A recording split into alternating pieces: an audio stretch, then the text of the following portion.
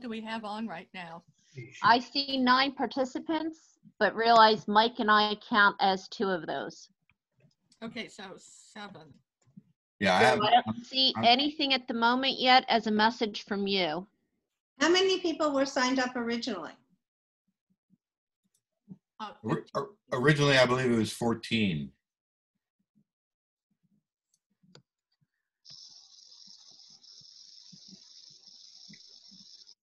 It says I'm using computer already.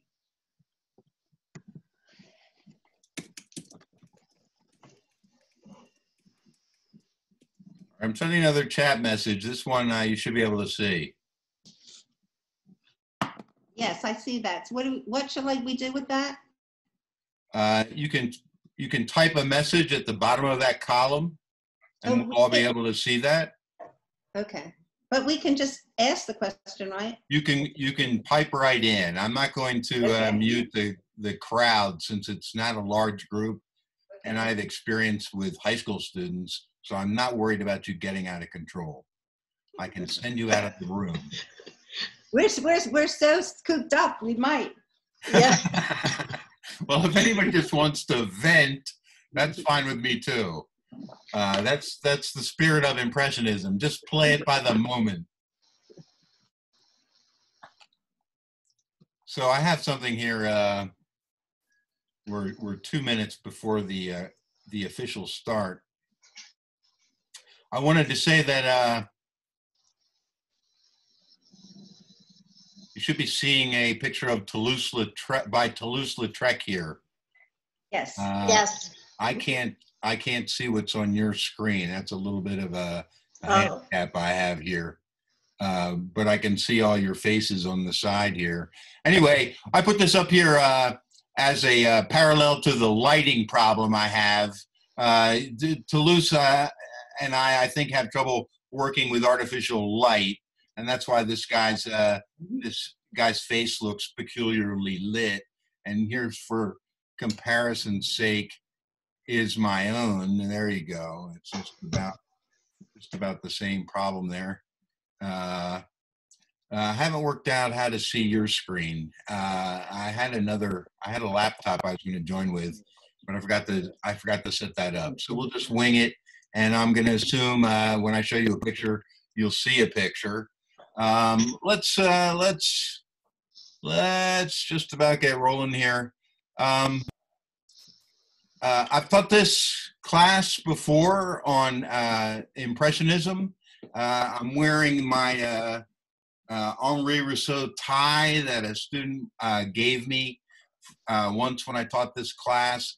Very proud of that. It's like a testimonial, you know, to my erudition, and so I'm wearing that proudly. Here's where we're coming from on this class. We're going to review the work of major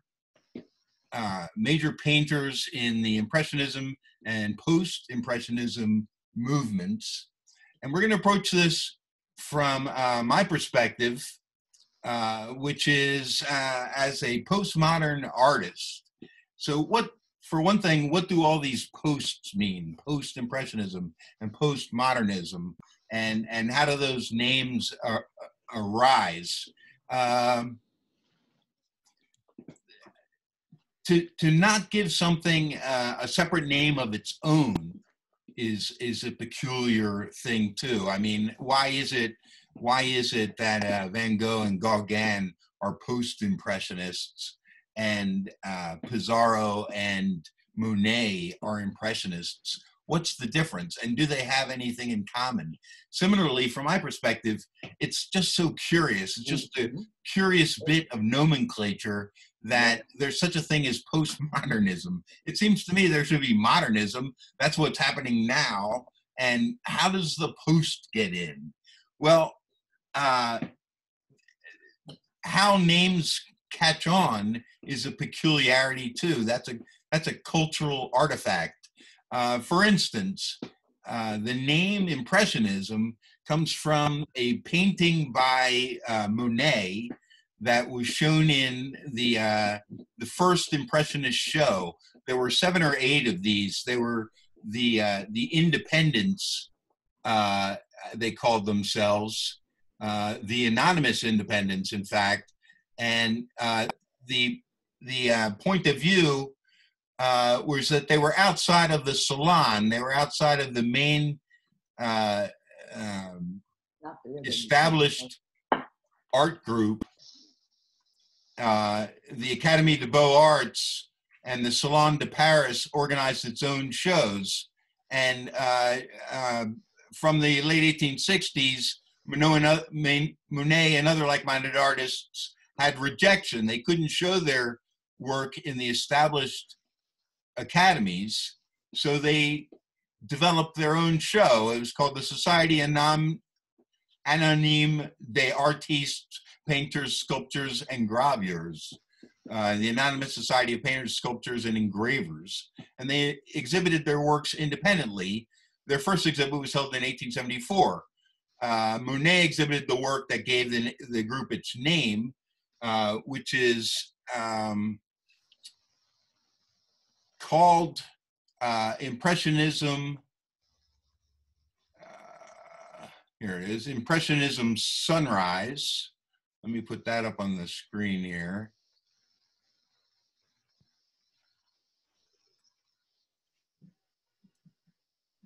There you go. Can people see that picture? Just give it a shout out. Yes. Yep. Yes, See it. very nice. Very nice. That is the picture that gave Impressionism its name. Now, what Impressionism comes to mean is a snapshot of the moment. And we'll talk a lot about the aesthetic of Impressionism. It began as a centrally and primarily a rendition of the landscapes, a rendition of the outside in a plein air style, meaning natural lighting. And what we're going to see in the Impressionist paintings that we look at today and throughout this 4-week course is the light always changes, and artists like Monet became famous for painting the same subject matter over and over again, but each of the paintings looked different. And the rationale for that is that the light had changed, and what they were trying to capture wasn't just the object, but the lighting around the object, the aura of the lighting. And not only that, they worked in a rapid pace. They painted very quickly. Van Gogh famously painted just about one painting every day. And that was more common than extraordinary among Impressionist paintings. They're painting their impression in a moment. So that's the literal meaning of that.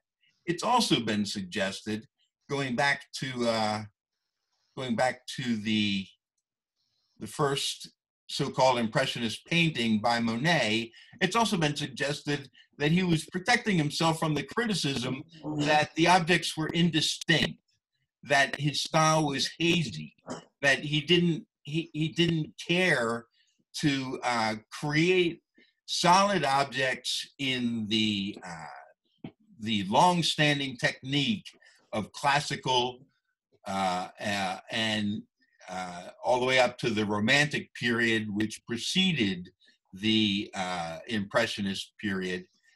It wasn't his concern to use those sorts of painterly skills to create a solid object. Now think about this for a minute. You construct an object with light and shade, and you construct a picture dating from the Renaissance with tricks of perspective, lines of perspective.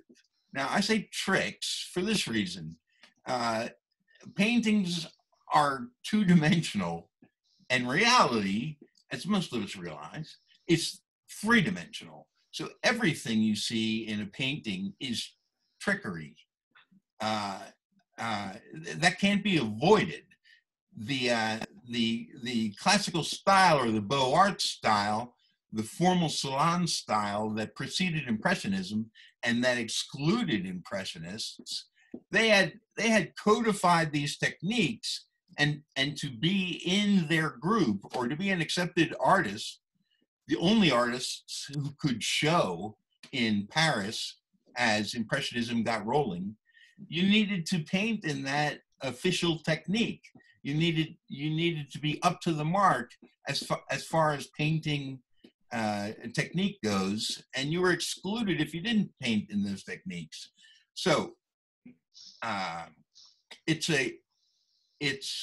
an axiom of postmodernism, which some artists, myself included, are working in today, that these techniques, these ways of looking at things are all constructs. In other words, more figments of their time than universal rules that should exist forever and ever for all painters and artists. From the postmodern point of view, you can pull your ideas from anywhere, you can borrow techniques from any movement, and you can cross across all movements, and everything has equal validity. There's no right or wrong.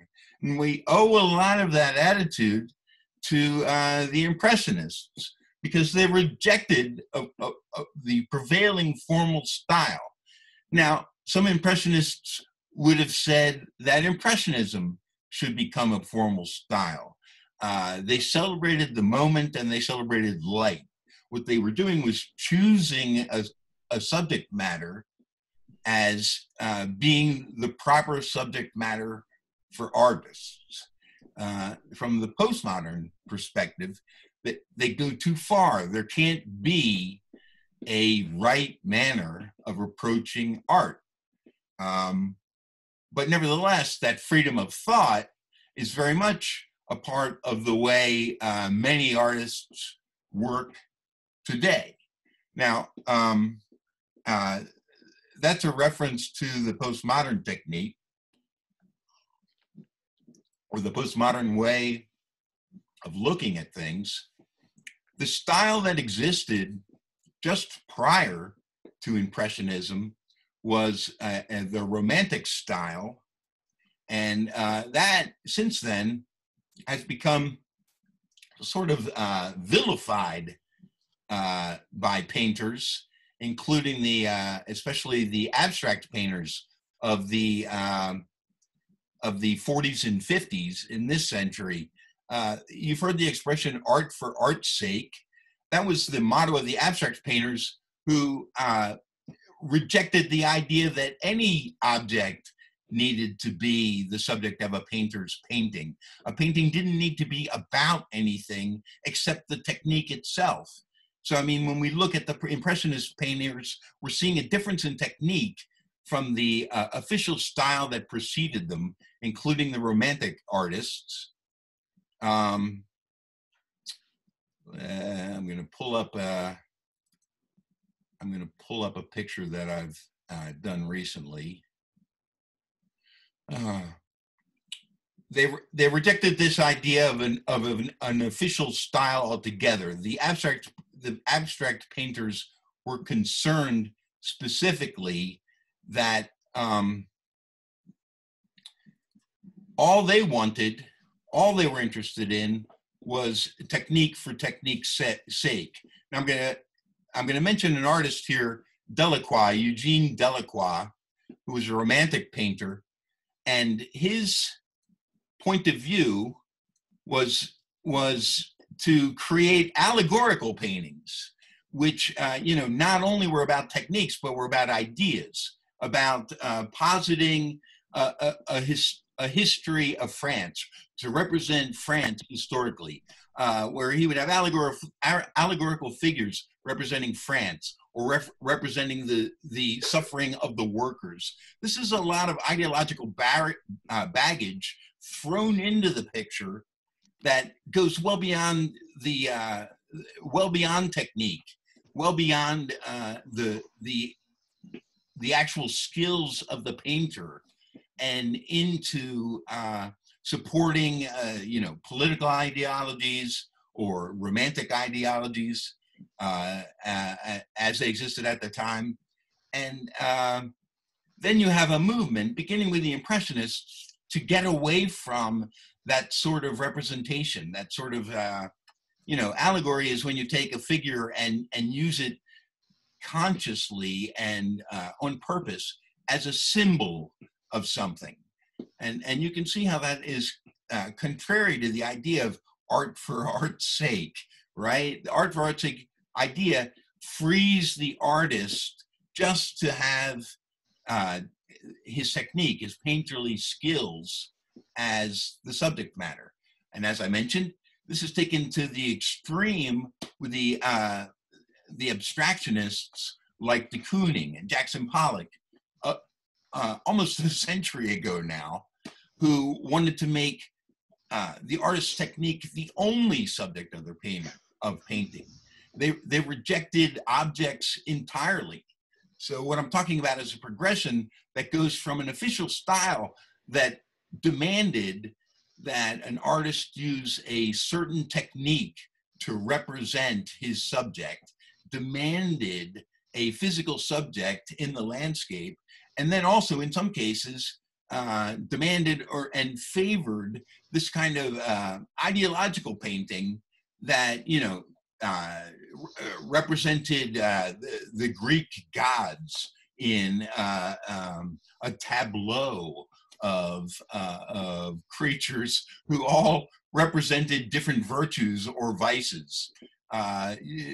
So in the history of art, we see one procession of movements after another that are rejecting that idea of demanding something that an artist do in order to be commercial, in order to be accepted. And in France, right before the Impressionists, in order to be shown, in order to be exhibited at all. So that's why your Impressionist painters organized their own separate shows and created quite a scandal that we'll talk about. I wanted to show you this because I'm a vain artist. This work that I've done recently, just to mention my own work and background, so you'll know who you're dealing with. We have a picture up here. This is called, it's a collage. It's called Eugénie Delacroix Gives Birth to the Romantic Movement in Painting. And this is a parody of mine, a parody of art movements themselves. Eugénie Delacroix did contribute to the movement that preceded the artists we'll be talking about, Impressionism and Post-Impressionism. He did dominate that period. And as I mentioned, he'd been vilified for a very long time because of his allegorical style. Here I have the cherub who is coming out representing Romanticism. And here's Delacroix, and we have an angel that I've cribbed from the work of one of my favorite guys, that William Blake, the great engraver and poet. I've stolen that image from him. The idea of these semi-allegorical figures is a bit comical to me, and there's a lot of satirical elements in my work.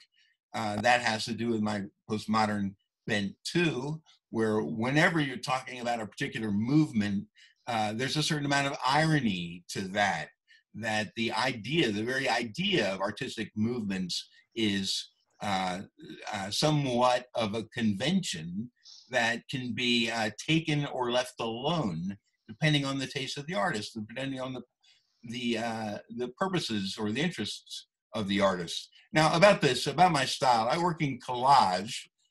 All of the work you see here was done with paper that I've amassed in a file over the years. Some of this is magazine paper, like the central figures here. Some of it is newsprint from newspapers. Some of it is newspaper that I've thrown paint against in the style, the splash style of Jackson Pollock. if you will. I think about the use of newspaper and current magazines and using them the way a painter uses a palette as being a method that supports the idea that interests me. That idea being that art is of the current moment. Art comes from the time that an artist lives in, and that there's no style that should predominate. There shouldn't be an official style. Alternately, one might ask, well, art is a commercial endeavor, and shouldn't art follow from a point of view of what will sell? That's certainly a matter of concern, and it was a matter of concern for the Impressionists we'll talk about, beginning with Pissarro today and going on to Monet. Pissarro rarely sold any paintings, though he amassed thousands and thousands of works. And famously, Van Gogh, perhaps the most well-known artistic model on the planet, this beloved figure. He famously sold one painting in his lifetime, and now any one of his works is worth millions and millions. What's to be learned there? That tastes change over time, which from my point of view as an artist is the fact of life that needs to be accepted before you can be forced into a formal category and forced to work in some sort of official style. And then beginning with the Impressionists, they rejected that idea and they grabbed for themselves this piece of independence that I think is much more crucial than a formal style. I didn't know if someone was trying to talk to me.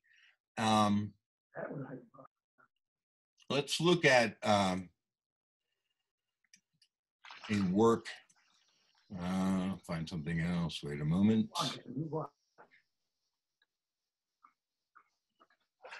Here we go. I'm going to put up a piece by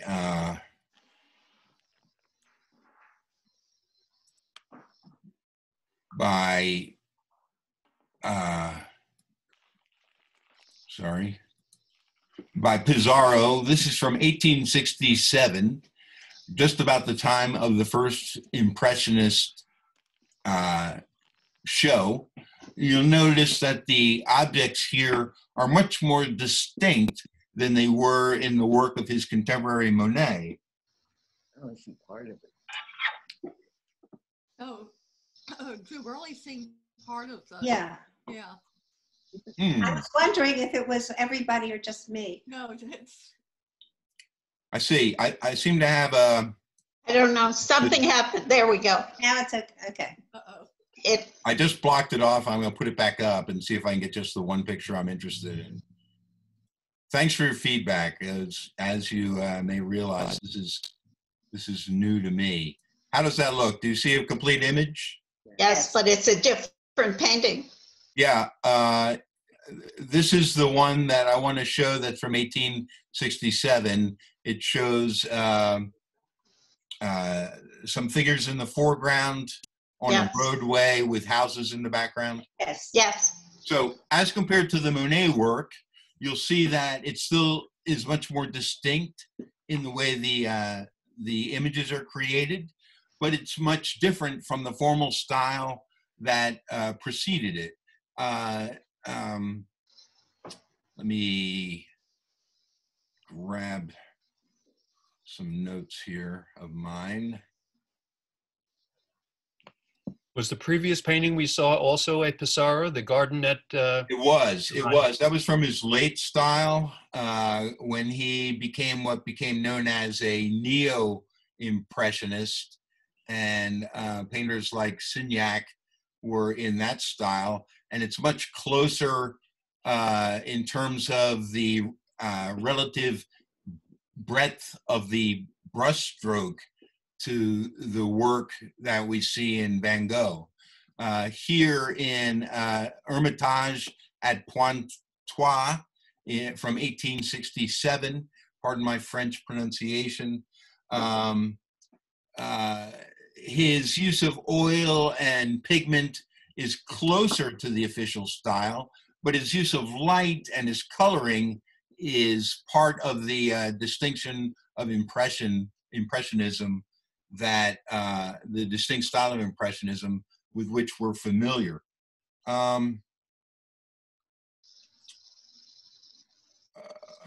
Okay, let me talk about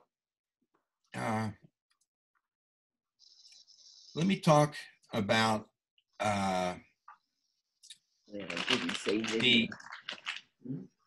Wait, I didn't put in the one video. Yeah, let me talk about some of the critical responses to the 1874 Impressionist exhibit, about 10 years after the last painting we saw by Pissarro. This was a reaction of the established Academy of Beaux Arts and the critics that supported their, what we would call a point of view, but felt like they were supporting the very integrity of the arts.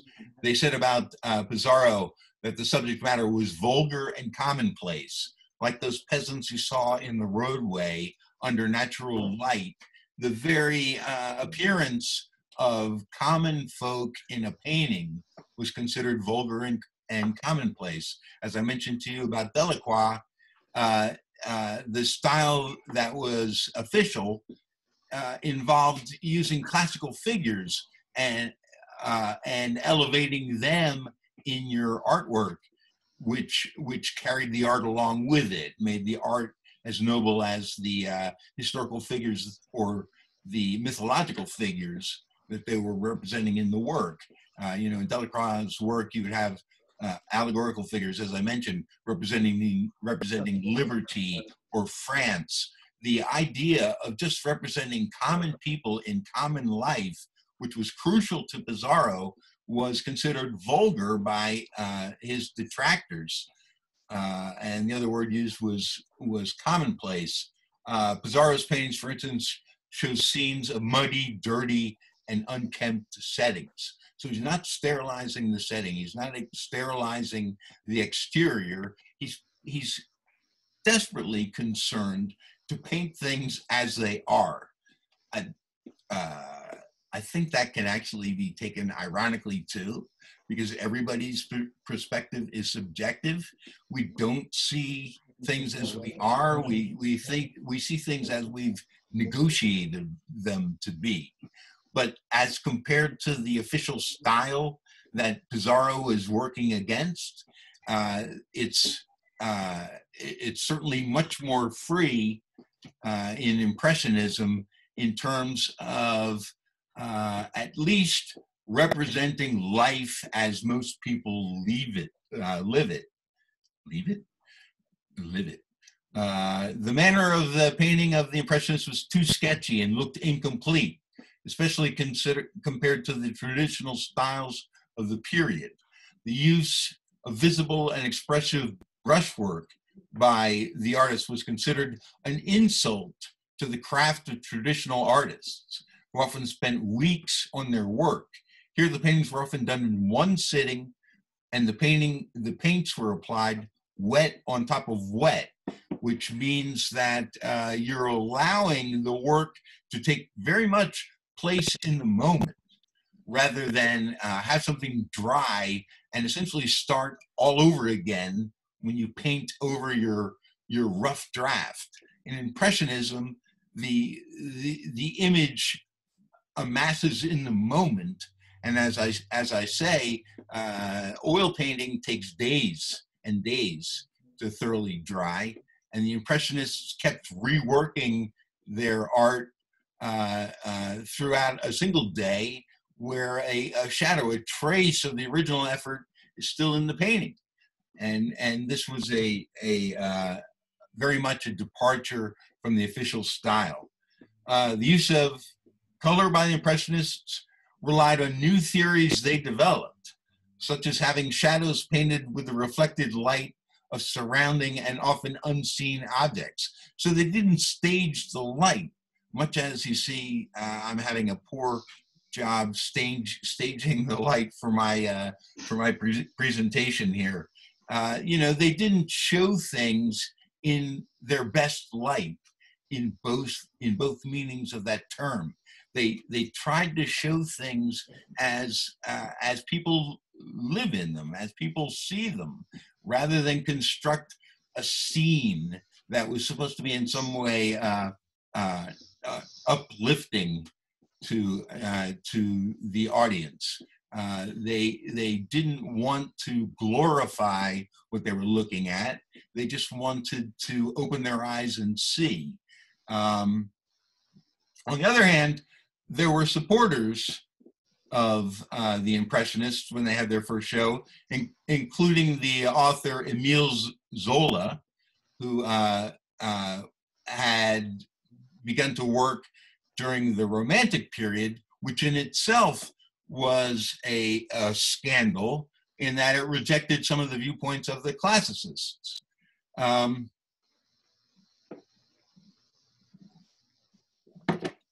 What Zola said was, rather than glorifying, consciously or not, the rugged existence of the peasants, he placed them without any pose in their habitual surroundings, thus becoming an objective chronicler of one of the many facets of contemporary life. Much of the Impressionist movement took place in Montmartre, and Montmartre was a subject matter for Pissarro. Do you see the picture on the screen now? Yes. Le Boulevard de Montmartre, Matinée de Printemps, meaning an afternoon in the spring. This was the street which was the center of activity in Montmartre, which is a neighborhood in Paris, up on a hilltop. It had been early on the diocese of a church that was a big feature of the landscape and appears in a lot of paintings from the period. So, this is essentially Pissarro looking out his window and recording what he sees. You'll notice the objects aren't distinct, but you certainly get an idea of a crowd. You certainly get an idea of a crowded street. In these days, that looks like a very crowded street. I hope they're maintaining safe social distance. So he specifically says that this takes place in springtime. We also have the same subject matter. Just a moment.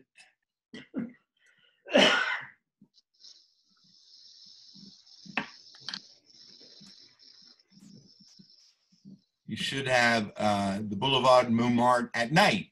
Yes. Yes, thank you.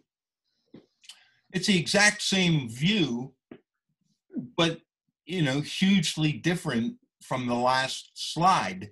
It's not just that it's night. The way light is rendered, the street is well lit, the objects are well lit, but the sky is dark.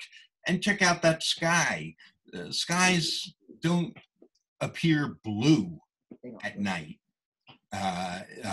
You could say they're not truly black either, but the Impressionists dared to use paint directly from the tube in many cases. They didn't necessarily mix their paints. A mention was made in the critics of Impressionism about their own theories of light. You have heard of the post-impressionist painter Georges Seurat and his famous work, The Island of the Grand Jatte. Pointillism was based on an optical theory that was prevalent in the mid and late 1800s, the time period that we're talking about, that light is composed of different components. And rather than mix them on the palette, they would put red next to blue or blue next to yellow, and the eye of the viewer in the moment puts together the picture, puts together the colors themselves. Now, Seurat, as opposed to Pissarro, created only 7 full-size pictures in his whole lifetime because his pointillist technique was painstakingly slow and much different from the Impressionist style in that it doesn't happen in the moment. It's a pre-calculated effect with many studies that went into each painting. And then he would organize his work almost in the same form as the classical artists had done and the Romantic artists like Delacroix had done. He would arrange very specifically the folks standing around on that Sunday afternoon, which was an abstraction of the Sunday afternoon crowd, not a particular crowd that exhibited at a particular that appeared at a particular time. And the contrast is to the way the Montmartre scene is represented there by Pissarro. But the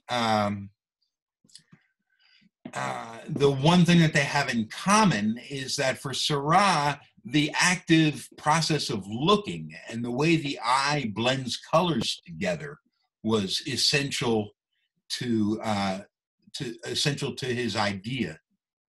And here is the same scene again by Pissarro, once again Montmartre, and then this has the difference of being on a winter morning. So we've seen springtime, we've seen nighttime, and now we see winter morning, all of the same scene.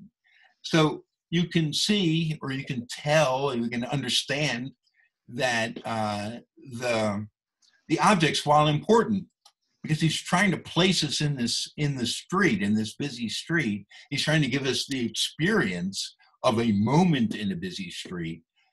Also, the light itself is the subject, right? It started with the plein air movement, which preceded the Impressionists. Pissarro was heavily influenced and taught by the artist Gustave Courbet, who was an advocate of this style of painting. And as I say, Pissarro attracted more liberties and assumed more freedom to really make light itself the subject of his work.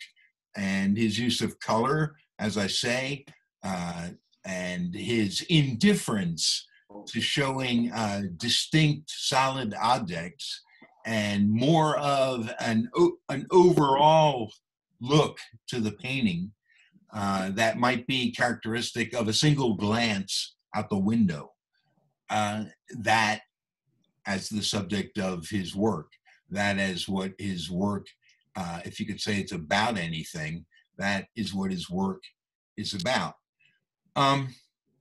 So I wanted to mention from the point of view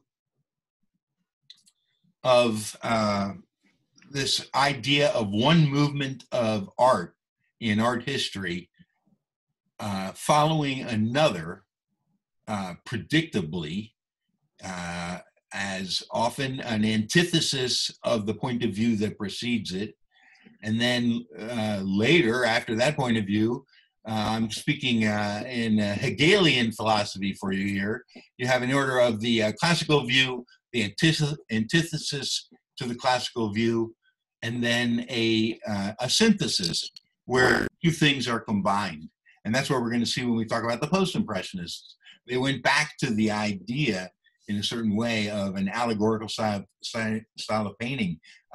Gauguin's work contains an impressionist handling of color, but an allegorical way of dealing with subject matter. So my point is that movements in art, such as Impressionism, are fluid, always changing, and it's one thing after another, folks. And that to have the idea that there's some sort of dominance or some sort of official style, or as we as art lovers need to keep in mind that the very style that someone chooses to express themselves is a personal choice. And I think now that personal choice becomes the artist's subject, the way light was the artist's subject for the Impressionists. I'm talking about Impressionists. I don't want to leap ahead and talk about, pop artists, for instance, like Roy Lichtenstein or Robert Rauschenberg or Andy Warhol. You've heard of these guys. One thing that makes them acceptable to the eye, although Warhol is no kind of painter whatsoever, is the ideas behind the work. So you see how the change has come, how art has changed. Pop art is a movement that followed abstract expressionism and pure abstraction, which came on top of Impressionism, with Dada thrown into the middle and Surrealism thrown in after that. From a postmodern perspective, the very idea even of a modern art is an artifact, a construct, something that at least intellectually we can reject. Though the idea, the old standard, I don't know what art is, but I know what I like, is certainly an acceptable standard for the viewer. So people choose, what appeals to them. When I'm talking about Impressionism, I'm talking about one of the most popular forms of art that has ever existed in terms of the at least the financial value, and certainly the numbers of visitors who show up every year for traveling Impressionist shows that are organized and bring together arts from all around the world. It's a treat to see these Impressionist shows. When I first started on my path as an artist, the very first show I saw when I was 12 years old, some of you may have been there, was the Van Gogh show that toured roughly in the late 60s here at the Philadelphia Museum of Art. And it was a packed show. There was a long line to get into it. I had that same experience when I saw a post-impressionist show at the National Gallery of Art in Washington. I'm saying that there's an irony in the way tastes changed. A style that was vilified when it first came out as being vulgar and commonplace is now exactly what many people think of when they think of art. And it's very much the standard today, although when it came out, it was the antithesis of the popular style, the thesis, if you will. So I'm mentioning that while the Impressionist style celebrates the moment, what happens in the moment, I'm also trying to stress that art movements are of the moment too. that it's a mistake for us to say, well, everybody should paint like Pizarro. Everybody should have the skills of a Renaissance master. It turns out that what art is much deeper than that. What qualifies as art, to me, is any effort by a human being to express their experience to others. Now, that might be as ridiculous as a banana taped to a wall. Maybe you saw that in the newspapers recently. Someone made thousands of dollars for something that was nothing more than a banana duct taped to a wall.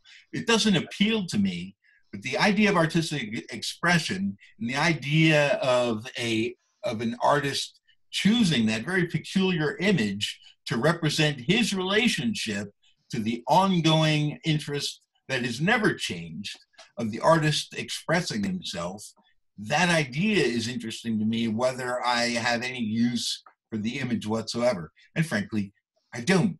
But that freedom, much of that comes from artists like Pizarro and Monet, who were the first to toss aside conventionality, toss aside commerciality for the sake of expressing their personal experience. For them, it was literally the experience of someone looking out the window. For me, it's the experience of these nutsy ideas that I have in my head that I think are nevertheless interesting, and someone else might appreciate them. Someone else might chuckle over them the way I do in my ironic way. Moment. I want to mention the Romantic movement, which preceded Impressionism, because the idea of this controversy that comes when one movement supplants another is interesting, should be interesting to us as we consider Impressionism and Postmodernism. I want you to realize that all moments in art that lead to movements very much deal with the political climate, the social climate of their age. For instance, the rise of Romanticism as a movement, and this was a movement that affected not only the arts, the visual arts, but also the theatrical arts and literature. Emile Zola, whom I just mentioned, was a Romantic writer, and Honoré Balzac was a Romantic playwright. In 1830, Balzac's Romantic play Hernani ignited a firestorm as Paris broke into two overheated factions, supporters of classicism and supporters of Romanticism. In the classical view, plays were performed for the benefit of the gods. In the Romantic view, they were performed for the theater audience, the people who were actually in the room. If you follow me, if you think about the work that's on the Sistine Chapel, you know, it's not made with anything less than a consciousness that God is looking, God is watching, God is essentially the subject of that picture. In the Romantic movement, that was dispensed with. This classical viewpoint, dating back to the dramatists of ancient Greece, that any sort of artistic expression needed to be part of a long formal tradition where the utterances of the average man were excluded. The interests of the average man were vulgar. And that's why, you know, you have a play like Oedipus that deals with a mythological figure. No other subject matter would be appropriate. And Balzac, with his play Hernani, dealt with everyday life, bohemian life, in a romantic way, a tragedy, more to do with a bohemian lifestyle into classical ideology and classical allegory.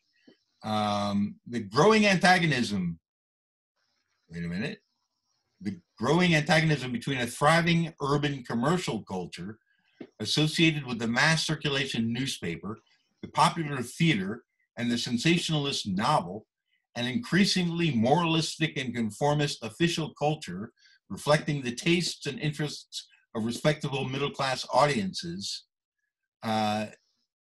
was brought about by what was called, in a derogatory way, industrial literature, a code name for a whole range of popular phenomenon that threatened to undermine the stability and coherence of bourgeois establishment.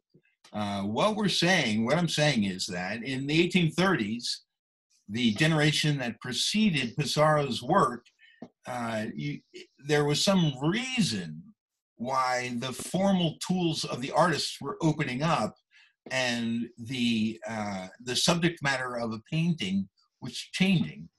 And it had to do with the first appearance of a mass popular culture. And think about this now. How many of us, all of you are contemporaries of mine, how many of us cluck our heads over the fact that, cluck our tongues, sorry, you can't cluck your head, cluck our tongues over how things have changed because of text messaging. I know I brood about this all the time. I was an English teacher for 10 years. Text messaging is abhorrent to me. They use all those ridiculous abbreviations for words like please and in my own humble opinion. And it bugs the hell out of me. Can anyone write a complete sentence? The world is changing so fast. Popular culture, though, has been changing and was only established as early as the 1800s. The production of mass newspapers that any man on the street could have access to, whether they were educated or whether they were part of the bourgeois class or not. The ordinary worker had access to that sort of writing material. There was mass publication for the very first time of romantic fiction, which is a genre of fiction that predated what we know of as the novel. It's interesting to me, the novel itself, which has the construct of being able to see into a character's mind, didn't exist as a style at all until Don Quixote was published and Cervantes invented the novel. The anti-heroic stance in Don Quixote was specifically a parody of the romantic fictions that continued to be popular after Cervantes wrote that, all the way into the 1830s.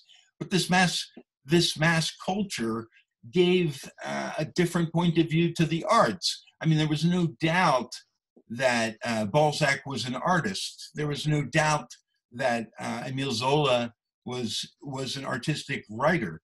The question was whether or not they were going to be officially accepted or not.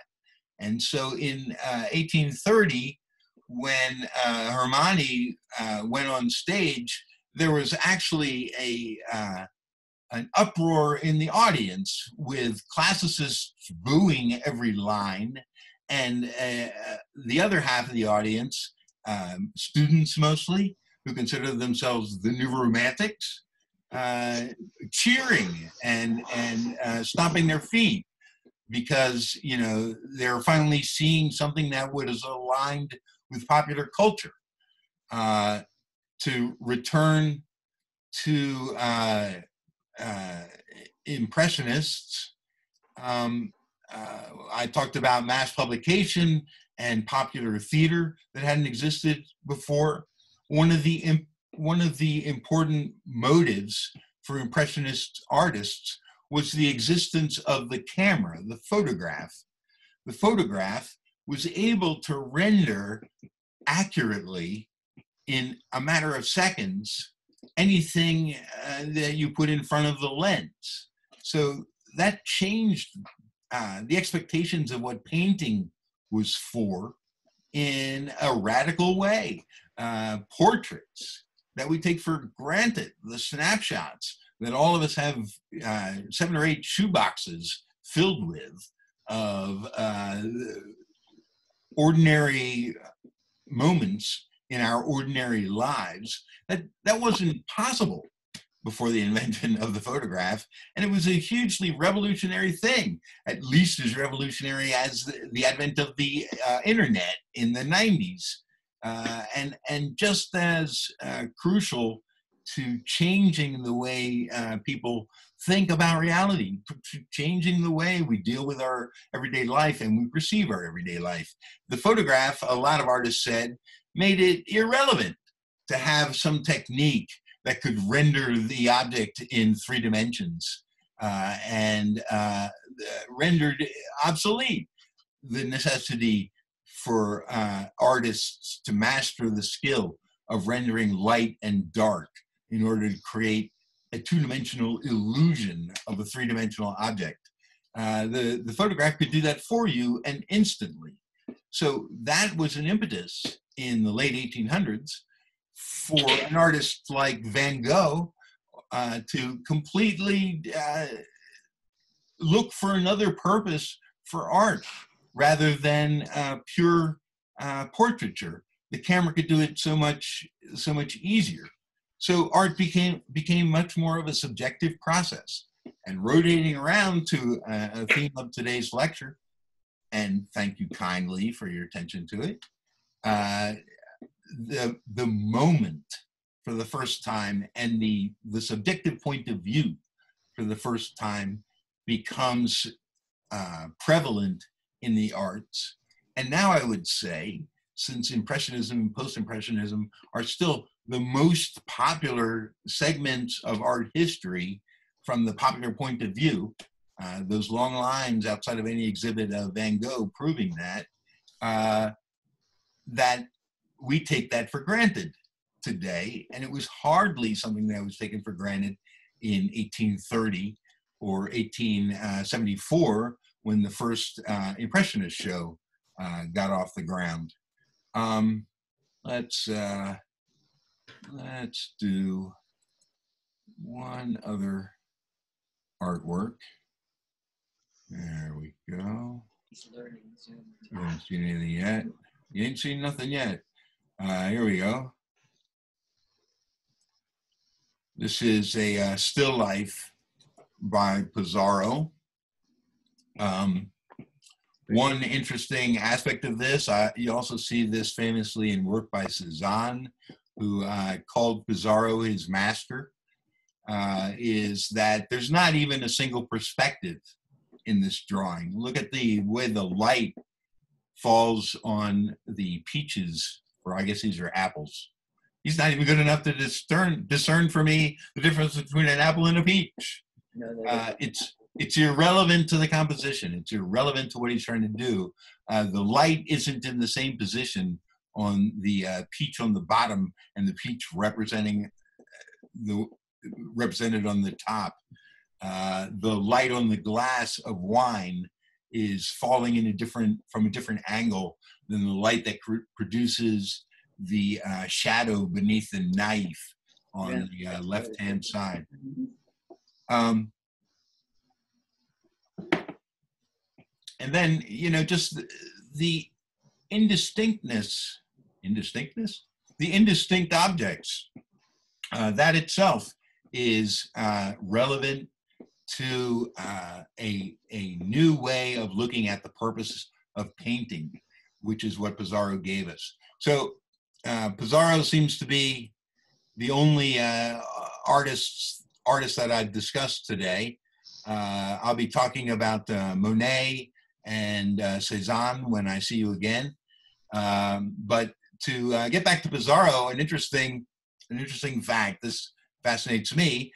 He had to abandon his studio in Paris at the time of the Franco-Prussian War at the end of the 1800s, in the 1890s.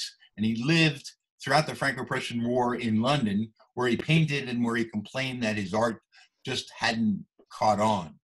And when he returned to his house in Paris, he discovered that it had been used by soldiers, French soldiers, to bivouac and to shelter themselves during the Franco-Prussian War.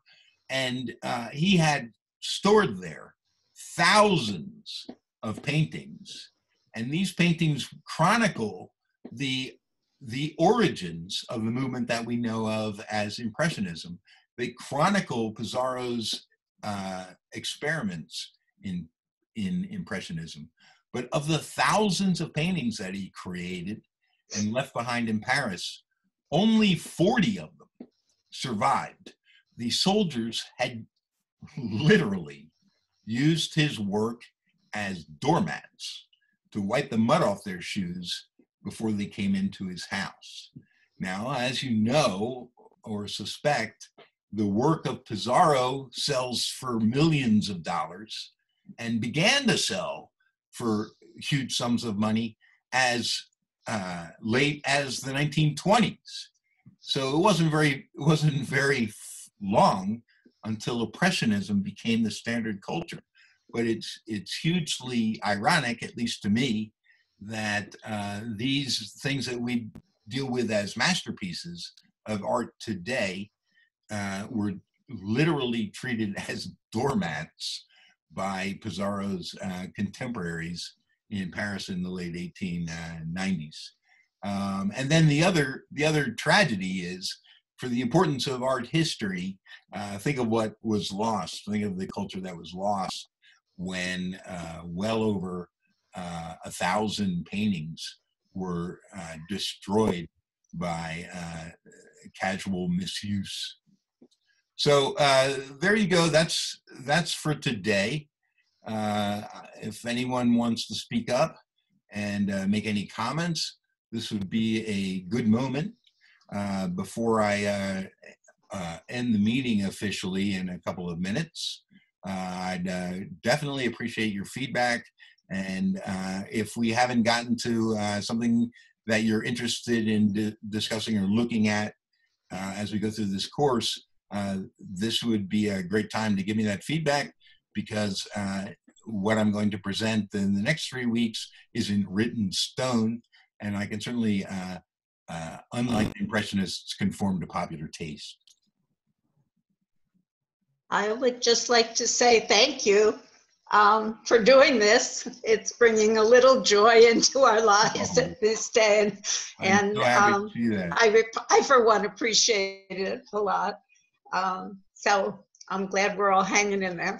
And I do too. This really, I didn't know how it was going to work out, but it's great. Oh, that's wonderful, Penny. Yeah, we really, I learned a lot. I took notes. It's great.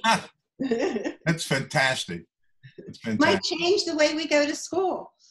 Well, it's going to need to, in my case. One of my jobs is as a tutor to high school kids who don't look like they're going to finish their high school term ever getting back into a brick building. So, I mean, this is my first class. Didn't want to admit that to you earlier. This is my first class on this platform, and I'm happy you were able to get something out of it, and that we didn't have too many technical interruptions.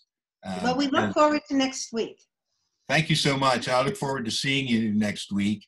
And it was good for everybody to get dressed up for this. I'll tell you that I'm wearing a suit tie, but below below the table level, I'm just wearing my boxer shorts. at least we're not in our pajamas, right? All dressed up and maybe we are. Who knows? What's really amazing to me is going in Paris, going from Montmartre to Paris Saint-Germain, and the new in-spot is the Marais for artists. And you can see that progression over the last decades. Yes, and definitely. My first visit in the early 60s. It certainly not only changed the subject matter, but I'm sure it represented a different philosophy as different groups of artists congregated and learned and were influenced by their contemporaries. And what I would say about Pissarro is he's not generally considered the founder of the Impressionist movement. That honor usually goes to Monet, but all of the Impressionists who followed him considered him their godfather, if you will. And he had a social influence on Van Gogh, who for a time considered rooming with Pissarro when his own circumstances became so desperate, as we know they were. Pissarro is a fantastic character, and I think all you guys are fantastic characters too. So thanks so much for coming to my first meeting of this class. Signing off. Thank you. All right then. Thank you. Thank you. Stay safe, everyone. Stay safe. Yes. And hello, Howard. Hey, Okay. Howard, I think, are you in my music class, Howard? Steve. Are you in Liz's music class? You look familiar. Yes. Are you in I Liz? am in Liz's. I Yes. thought that's where I knew you from. Right. Okay, good Bye, to see everybody. you. All right, everybody well. be safe, be All right. well. See you all Yeah, soon. everybody.